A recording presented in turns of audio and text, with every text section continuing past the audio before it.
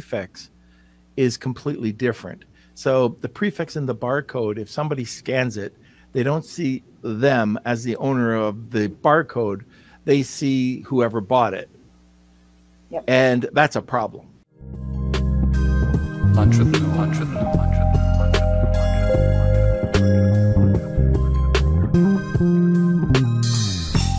Hey everyone, this is Norm Farrar, aka the Beard Guy here, and welcome to another Lunch with Norm, the e-commerce and Amazon FBA podcast.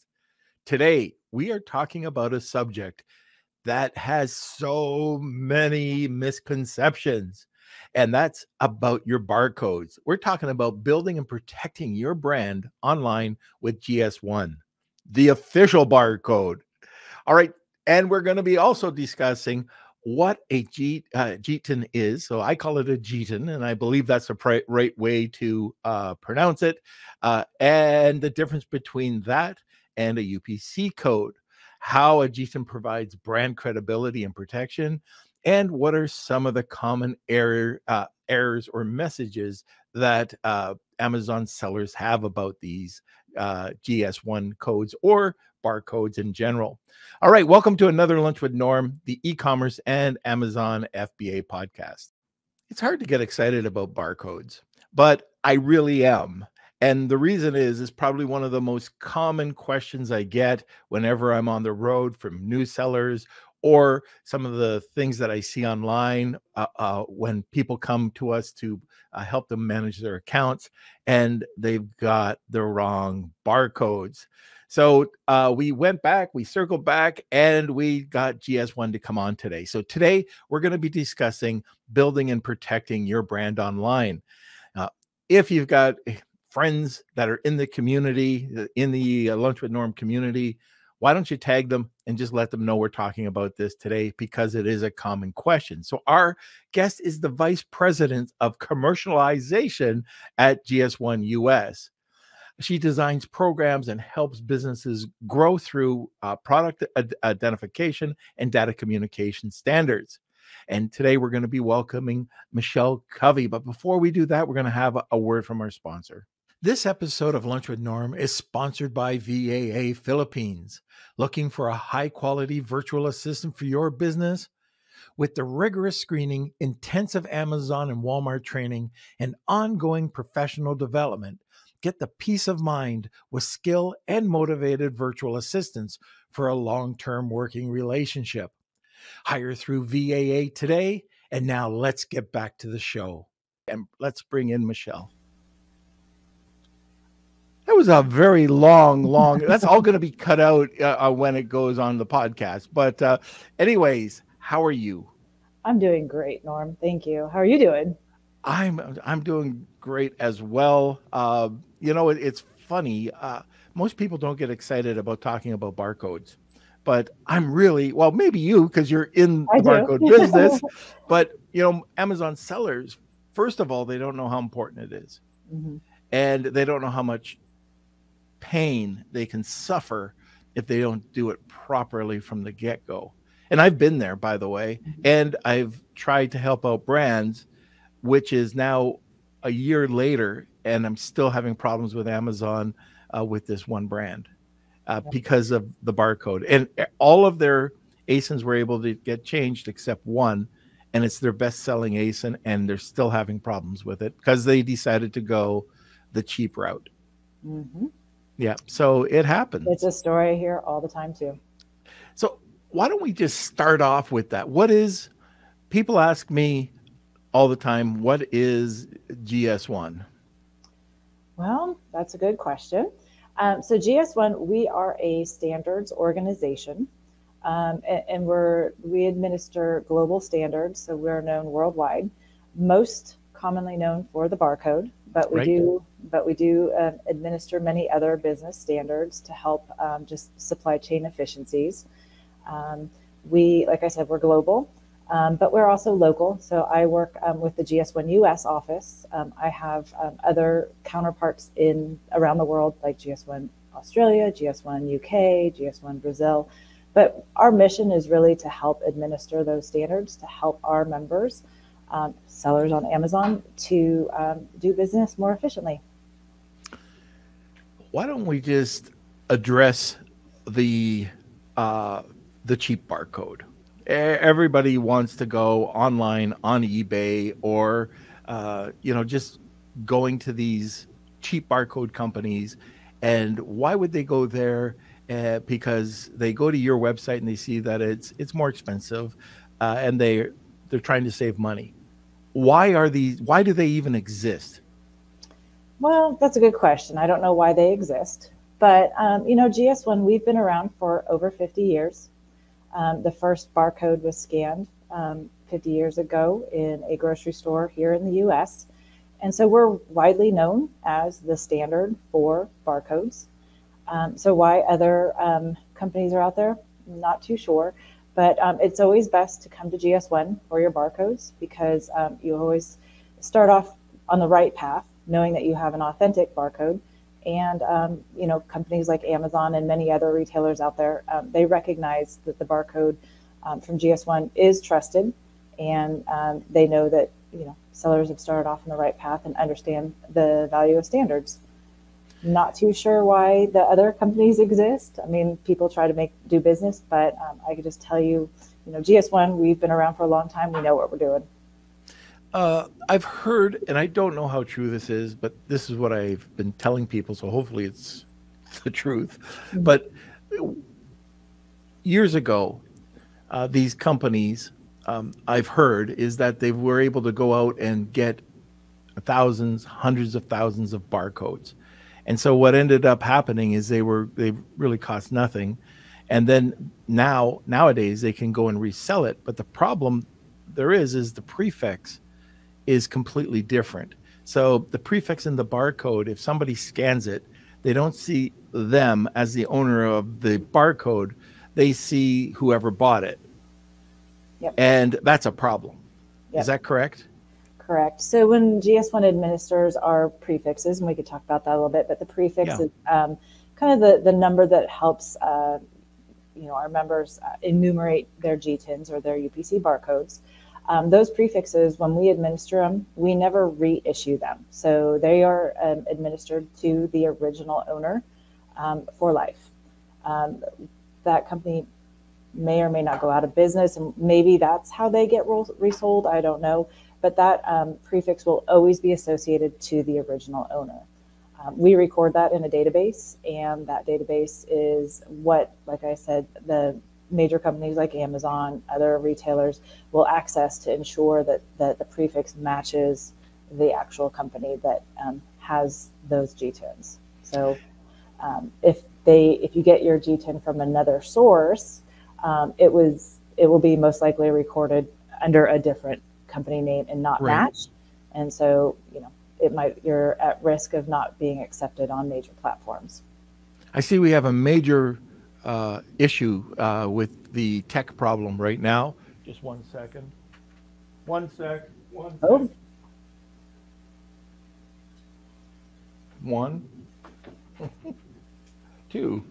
There. Now it should be orange.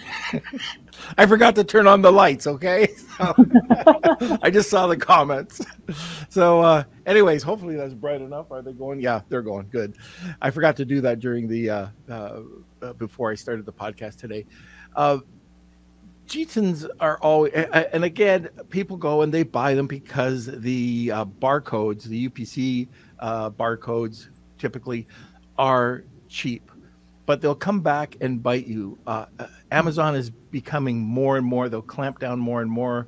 I've seen them reject products because of barcodes, but it's more when you're going over, let's say that you're trying to expand. And in today's world, we've got to think omni-channel. And let's say, like for us, we had a pet product, we tried to get it over on Chewy. It better have a GS1 code or it's not going to be accepted. Walmart does not accept anything except GS1 codes.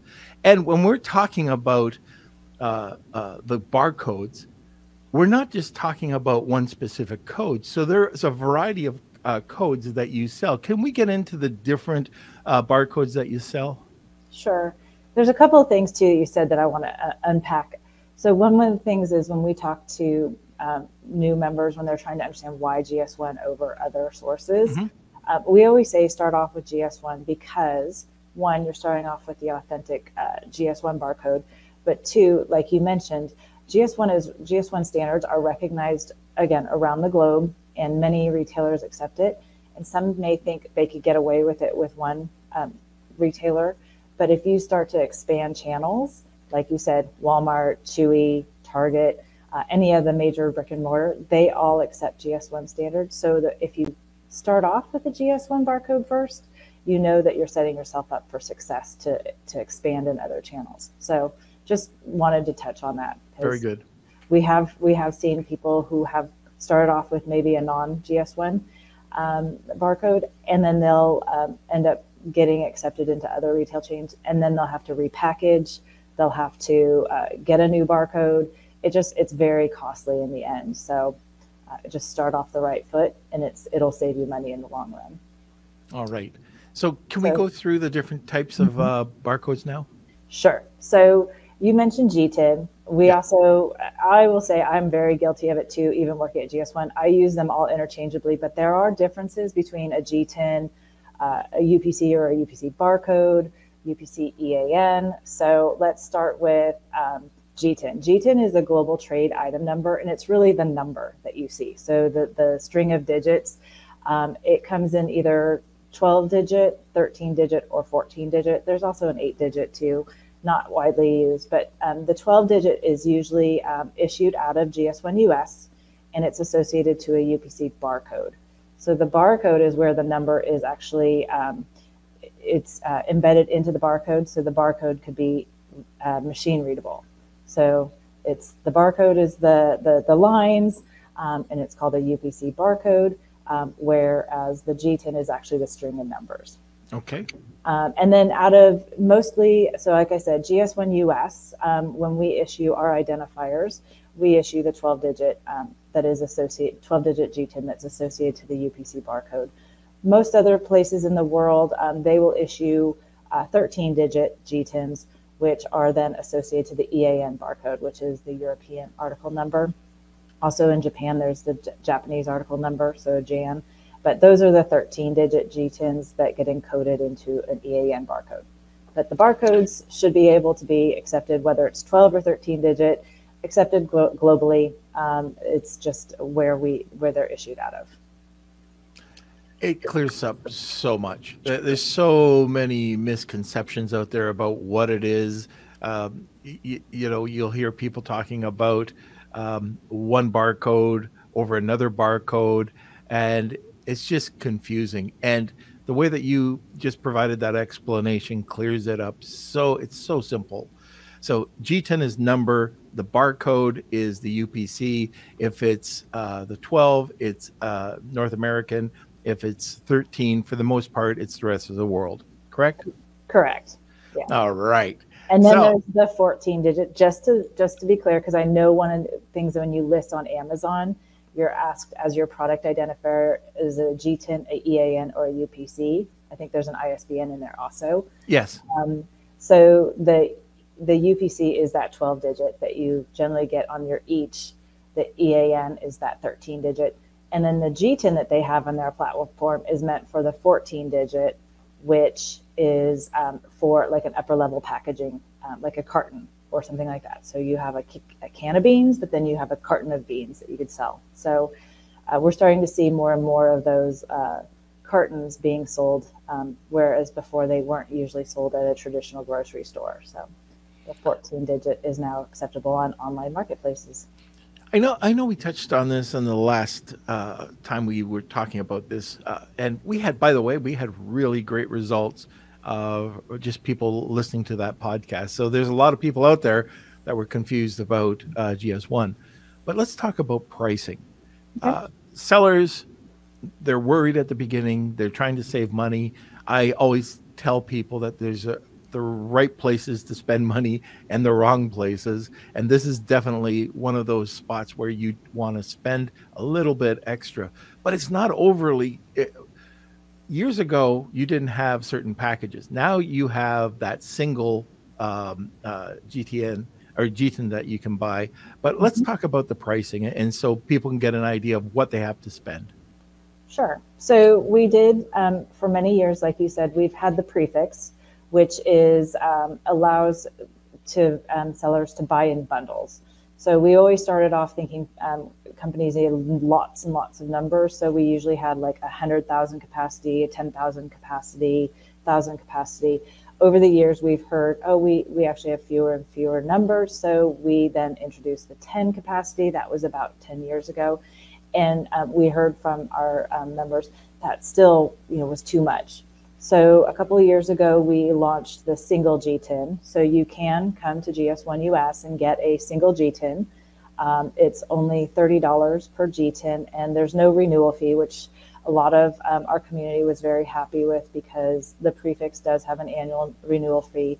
But now this gives sellers of all sizes the options from a single to 10, 100, 10,000. So you could, scale your business as much as you want and still get those identifiers at whichever level. We always do say though, consider growth, because if you and consider your kind of product line. A lot of people will think, oh, I just have a t-shirt. Those t-shirts come in multiple sizes. They sometimes come in multiple colors. And so you should consider each individual variation should have its own G10. And so even if you think you have one item, you might actually have 9 if you have 3 colors and 3 sizes.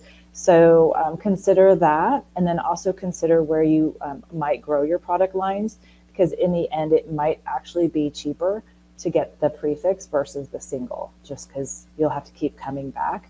And we've seen that where members come and they'll get multiple singles and then they realize, well, it actually would have been cheaper to get that prefix. So you just have to weigh out what's best for your business, but we now do have the options for both the singles and for the bundles. We experienced that. So we sell soap, and we ended up getting, I think it was the 100. We thought it would be 100. And then we decided that we were going to do a 3-pack and a 5-pack. And all of a sudden it was like, all right, we missed 200. So we ended up having to, get that. I don't know how many we ended up buying, because we've got accessories as well, but it's well worth it. And even that single. So I'm just curious, if you're a listener, and you know what, if you're doing it, that's fine. But did you ever get caught with the wrong barcode? So has Amazon ever slapped you on the wrist? I made that mistake.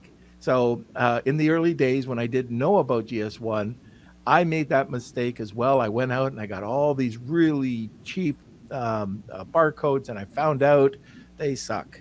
And I had to replace. So I'm just kind of curious if any listeners here have gone through the same thing that I've gone through. And there's really no reason not to do it now. So if you're new and you're listening to this, and we have a lot of people that are new, please don't make that mistake. Check out GS1, and it's good globally. So that's another question, by the way, I might as well ask. If somebody buys it in the US, can they sell in Europe? Yes. And if somebody gets their barcodes from, say, a European GS1 member organization, they work in the US. So they are globally accepted. So you have different branches of GS1 all over the world. Is that correct? So is it licensed to different countries, or is it a franchise? How does this work? It's always confusing. So we say GS1 is a global organization. We are governed by our GS1 global office. However, and there's a give or take about 115 GS1 member organizations around the globe, and each GS1 member organization is usually associated to a region. So GS1 US is a member organization of the GS1 Federation. We also, in North America, there's also a GS1 Canada, a GS1 Mexico. In Europe, most of the nations there have a GS1 member organization. The interesting thing is we each operate individually on our own. So GS1 is a federation, a federated model. So while we all administer the same standards and we're all governed under the same mission, We each operate individually. So if you look at what GS1 US has to offer from a business standpoint, and you go to another GS1 member organization, they may have a different pricing structure, they may have different services and offerings because each office runs individually. But we all do administer the same barcodes or GTINs, and we still manage the standard globally. All right. Okay, so it is the bottom of the hour, and if you're listening to the podcast for the first time, and I see we have some new listeners, if you are listening to this for the first time, we have a giveaway at the top of the hour, and if you want to enter the giveaway, it's hashtag Wheel of Kelsey, tag 2 people, and you'll get a second entry. So today, we have something really special. Kelsey, why don't you come on and tell what it is? All right, so this is going to depend on your products as well. So that's why we're going to have a choice between 2 different things. Mm-hmm. So for my side, if you have a coupon, a deal, and your product is 4.4 stars or higher, you'll be able to be featured in my video on TikTok. I'll do it completely free. Talk about your product, share the coupon with my audience, and just post about it. And you'll get your own, Lunch with Norm Deals TikTok done for you. Or if that doesn't work for you, Norm, you have a giveaway as well. Yeah, so we'll do a press release for you or a 1,500-word written article. Actually, we'll do both for you. How's that? And that's about a $500 value. I was going to offer something, and I'm not sure. I think this is kosher. Can I buy somebody a single barcode? If that's just to add to part of the deal today? They would have to have their name associated to it, but however you work that out, Okay, so do that. I'll do that as well. If you've got a product, and you'll have to talk to Kelsey about this when you win. If you don't have a new product, then all right. But if you do have a product that you're thinking about launching, how about the podcast buy you a GS1? Okay, so that would be your single barcode. Okay, Kels, let's go to a sponsor, and then we'll come right back. This episode of Lunch with Norm is sponsored by SureGo Marketing. Ready to take your brand to the next level on TikTok and Instagram? SureGo Marketing specializes in helping entrepreneurs and coaches build profitable brands on TikTok and Instagram, and in less than 90 days. With SureGo Marketing, you can build your brand, create incredible video content, and increase leads without spending a single dime on ad spend. Visit SureGoMarketing.com today and elevate your brand. Now, let's get back to the show. One thing I wanted to clear up too, Kels, you're talking about a single video because a lot of the times you'll put on multiple products, right? This will be just one TikTok video, one product in the video. Is that correct? Yeah, I can do that. Perfect. All right. Now, let me just cough without everybody hearing.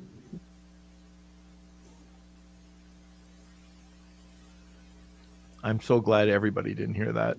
All right. Let's go back to the podcast now. All right. The GS1, how can that protect your brand or your brand's credibility and provide protection? So again, going back to, I think I mentioned it before, when you license your GTIN or a prefix where you could get those like bundles of GTINs, they are recorded in our database. Mm-hmm. Right now we call it GAPIR. I've heard other people call it different things, but it's like our global registry essentially. And so those GTINs or your license gets recorded there. And that's where companies can, view and ensure that you came to GS1 to license your identifier. Companies such as Amazon, others are using that database to check, see if your GTIN is legitimate. So there is proper construction of your GTIN. And we have a tool that helps that. That's our Data Hub tool. But then two, that once it's properly constructed, that it is associated to your company. So, if we look up some of your GTINs on your products, it would hopefully be associated to your company. And that way you can protect it, and we say it protects you, and that's where it allows you to know that your GTINs will be accepted on these major platforms like Amazon. So that's the brand protection side. We do hear some companies who say that, well, I did come to GS1, I did get my barcode with you, yet Amazon's still not accepting it. Have you heard that before? Yes, I have. Okay, so I could talk about that. That's a what we call a GTIN hijacking scenario. So somehow some actor out there on the platform has used your GTIN for their listing. And we have ways that can help that. So again, having your GS1 company prefix certificate or your single GTIN certificate, you could get that from GS1. Other GS1 organizations have the capability to provide that certificate. But if you go to list, you know you've got your GTIN from GS1, and you get that product already exists kind of message. If you provide that certificate to Amazon Selling Partner Support and say, my GTIN's been hijacked, and we say that, but and they kind of use that term internally too, and you use those words specifically in your case to Selling Partner Support, they could generally remove that bad listing and then allow you to continue your listing process. So we've worked with them in order for GS1 members to actually be able to legitimately list, even though for some reason their GTIN's already been used on the platform. Good to know. What about if you change the name of your company? Well, that's tricky. So so it's interesting because we do get a lot of requests of I'll give an example. Yep. So sometimes Amazon will say the brand name does not match your company name. And so a lot of times sellers will come to us and say, I need to change my company name to my brand name. And we often say, is that really what you need to do? And I always give the example of, would Coca-Cola change their company name to Sprite? So a company has a lot of brands, and you could have definitely many brands, but you don't necessarily have your company name be your brand name. So in those cases, what Amazon is trying to do is ensure that you as your company have the right to sell those brands. It's not something GS1 can help with, unfortunately, because we don't have a brand database. But Amazon does have a brand authorization process where then you could submit, proof that you as the company owner can sell those brands. And usually they ask you for like a picture of your logo on the product or a website with your brand on it, that sort of thing. But we often get that question, especially some of the smaller companies, not like the Coca-Cola scenario, but it's always makes sense to people when I say it that way. They'll come to GS1 and saying, I need you to change my company name to my brand name so it's registered in the database to match. But that's not really the solve, and it doesn't make sense. I've seen that quite a bit where the brand uses the brand instead of sold by would be company. So take a look at your trademark certificate, and it should have your company name with your brand that's being trademarked. So I've just recently went through that where one of our brands that we manage set it up wrong, and they also were bringing in 3 new brands. And so it was very simple to do.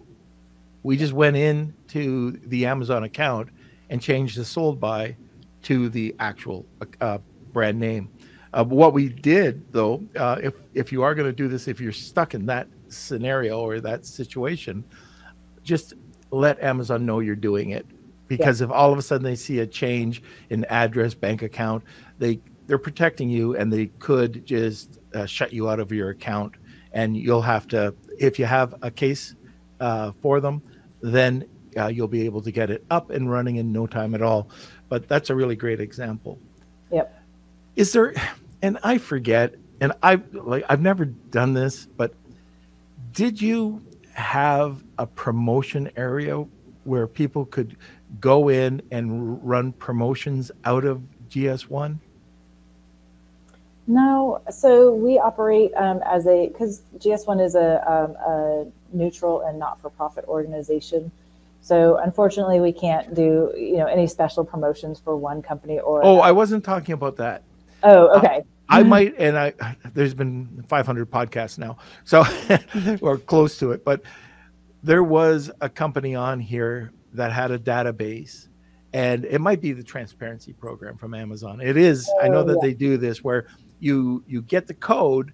So once you get the sticker, and if you scan the sticker, you can go in and create a 10% off, or people can actually, if they scan, they can see a lot more information about your company, not just your name. Am I completely off base here?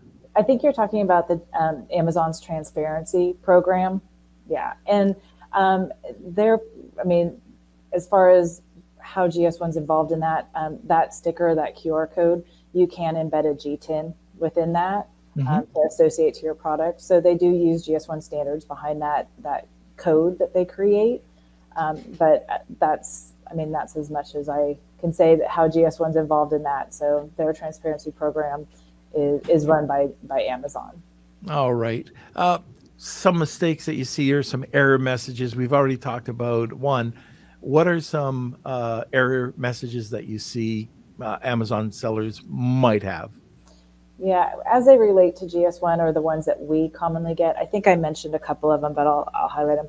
One of the very first things when going to list, we get a lot of questions on, it says product ID, and then that drop down, GTIN, EPC, EAN, UPC, ISBN. And our members get confused because they come to us and they say, well, I got a GTIN, so they'll put in their 12-digit in the GTIN field. And that's where we say, well, that's actually meant to be a 14-digit field, so you're really supposed to put it in the UPC field. So it's just, the different terminology, because we have used it also interchangeably for so long, we even confused Amazon. So again, if you have a 12-digit, it goes to the UPC, 13 EAN, and if you have that upper level carton package, that goes into the GTIN 14 field. So that's the first one. I mentioned that. GTIN hijacking. So we see a lot of times where sellers will come to us and say, I've got my GTIN from you, but it's already existing on Amazon's platform. How could that possibly be? We don't know. Bad actors out there, or for a long time, Amazon was not validating against the GS1 database. And so that's where we feel some of those GTINs started off. But, again, like I said, we've worked with Amazon, so they have a standard operating procedure within their selling partner support. You just have to provide your certificate and say, my GTIN's been hijacked. They have like some AI that will send your message to the right queue. So you have to say GTIN hijack in there, and it'll get to the right queue, and they'll help you list your product and remove the bad listing. I talked about the brand name. A lot of times companies will come to us and want to change their company name to their brand name, and we advise not to do that. And I think there's one other that we see a lot that is related to GS1. And I think Amazon's in the process of changing some of their policies. But for a long time, if you had a generic product, Amazon would not allow you to associate it with a GTIN. And actually, the standards do allow for you to have a generic product and a GTIN.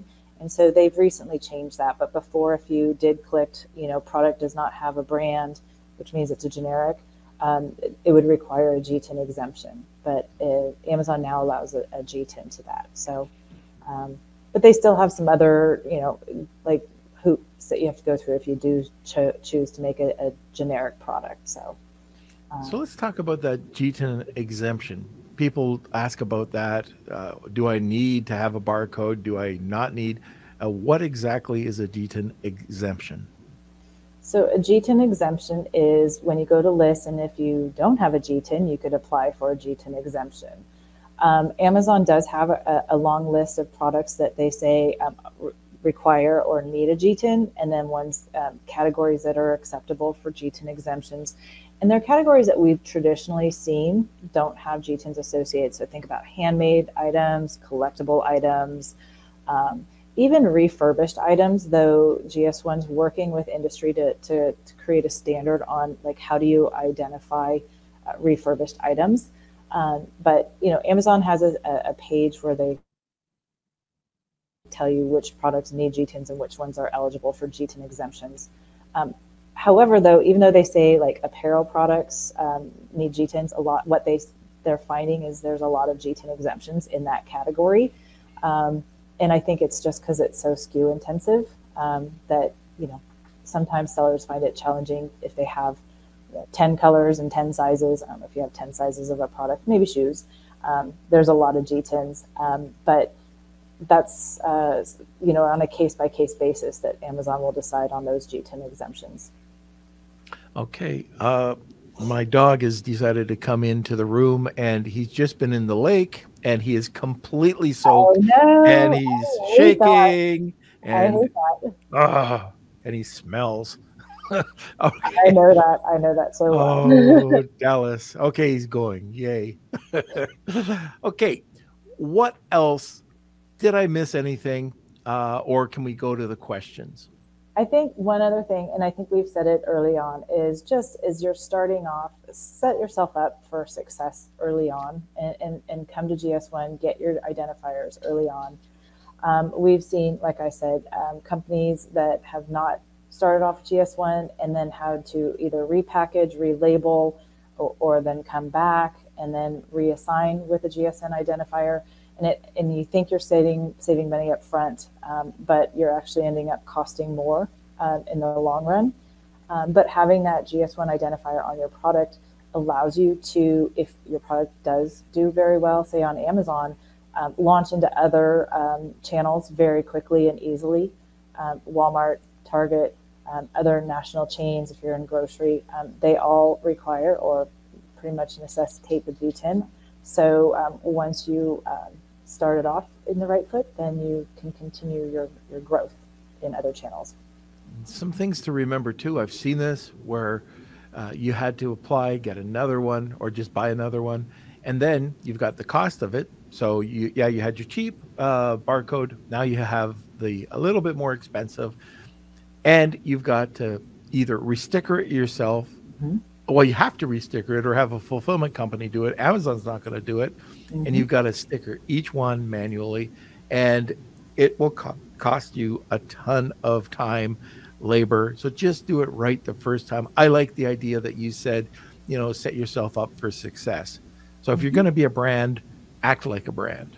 That's it's not that much. Excuse me. All right. So let's go to the questions or comments. Alrighty, so we have 2 questions lined up for you. First one's from Cool Hand. Is it worth getting a GS1 barcode for my existing products for my next reorder? Is that even an option to switch my barcodes on an existing listing? So this is one, Cool Hand 99. We hear a lot.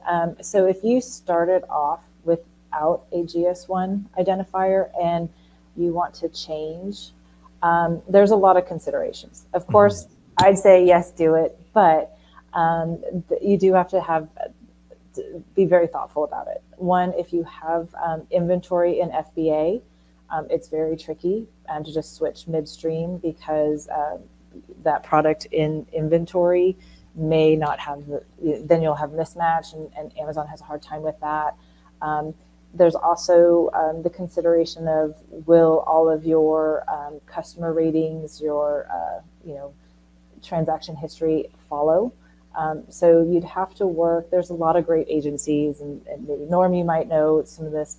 Like the best way to do that, you have to be very thoughtful. So of course, as you launch new products, it's great to start with those GS1 barcodes. But midstream, you have to really think through the process. Yeah, it was so easy a couple of years ago where they allowed you to change it on the fly. Mm-hmm. So we just ran the inventory down, and we'd be out of inventory for a bit, but then we send over the new inventory, start fresh. Now you have to go and apply and let them know. So like you said, you have to make a decision whether to do it or restart. But you can't send in. It's not as simple as just stickering and sending it in because they've got product still on the shelf. So you have to make sure that there's nothing there. But it is possible. We've done it just recently with a large pet company with a ton of SKUs, and they had all of these junk UPC codes, but except for one, which we've been working on for over a year. So yeah, it is a process. Unfortunately, I'd like to say it's easy. That's why you have people like Norm out there to help you through it.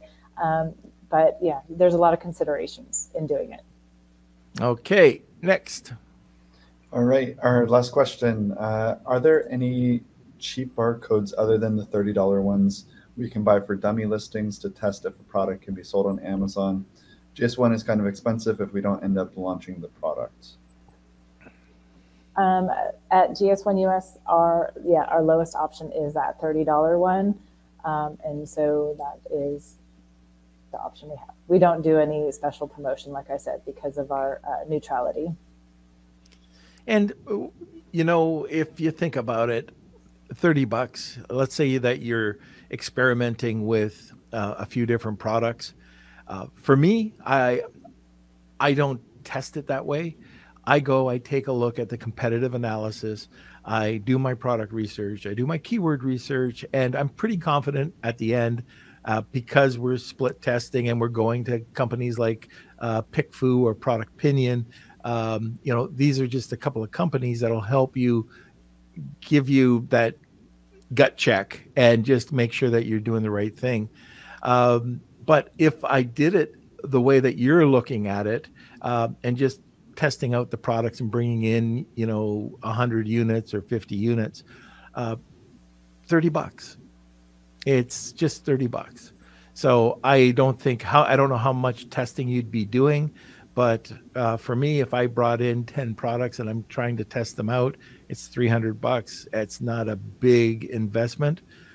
So anyways, it'd be completely up to you, but please don't go the other route and get it from any of these.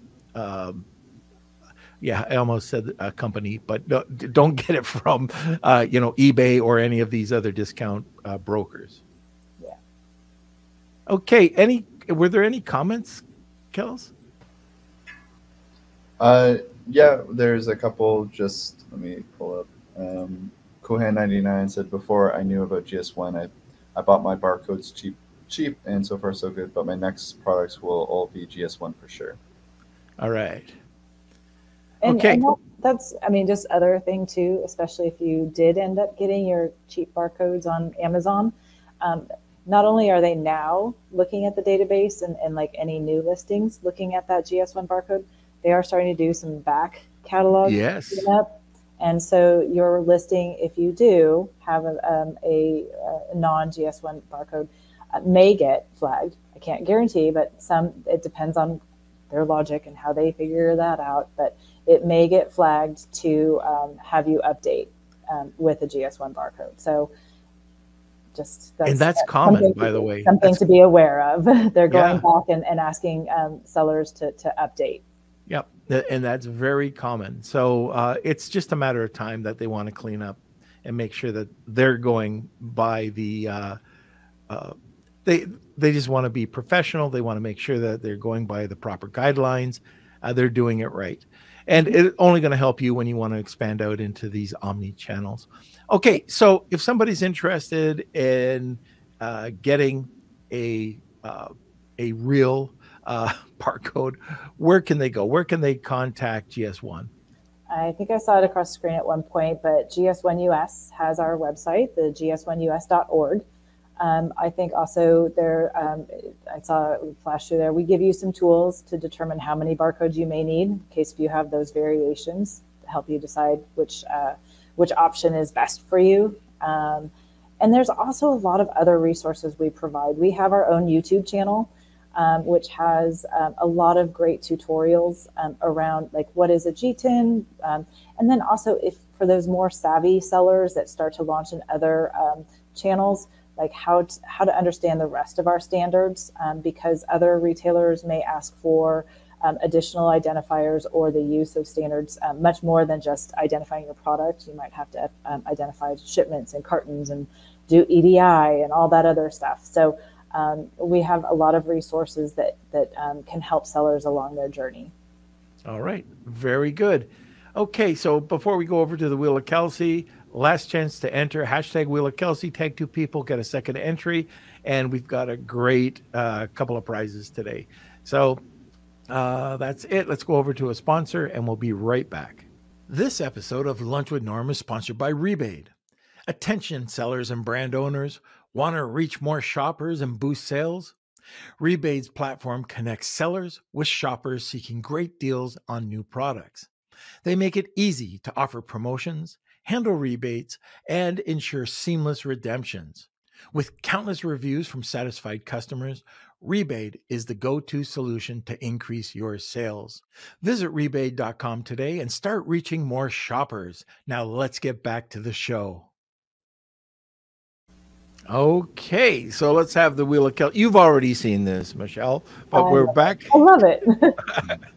All right, here's the Wheel of Kelsey. It's time for the Wheel of Kelsey.